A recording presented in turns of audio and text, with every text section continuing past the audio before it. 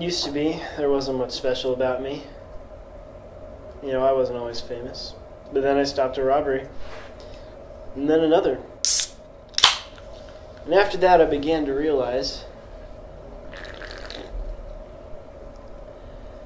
everything I do is awesome.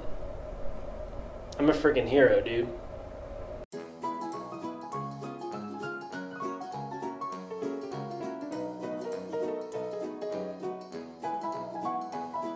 Chet has been awarded the Key to the City 35 times.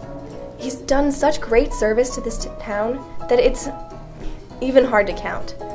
He foiled those robberies, he rescued Miss Van Winkle's cat from the tree, he even fed the ducks at Windfall Park. Who else would do that? You see, because of all of these great services to noble Delaware, we've decided to dedicate this entire day to Chet Driskill. I set out to make this film because there's a man, and we need to know more about this man and the absolutely amazing things he's done. Would I say I'm biased in my filmmaking? No. In a word, no. I mean, yeah, it was great and all when he stopped all of those bank robberies. We were as big of a fan as anybody at that point. And it's just snowballed since then. Like, he does normal things and he's glorified for it. They're just stupid and mundane things, you know? And it's just gotten more and more ridiculous. You know, they're starting to plan to dedicate a day to him? That's just absurd.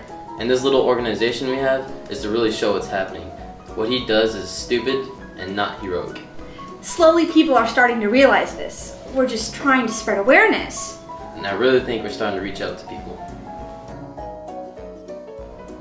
Well, you know, you don't get far without some haters. You know, I'm out there improving the town, and they're just all like, no, you're not. You know, there's trash on the ground, and no one's there to pick it up. People don't get paid to do that. It's all me. What would you say is your greatest accomplishment? Easy. I once ate 20 Swiss rolls in 2 minutes. World record.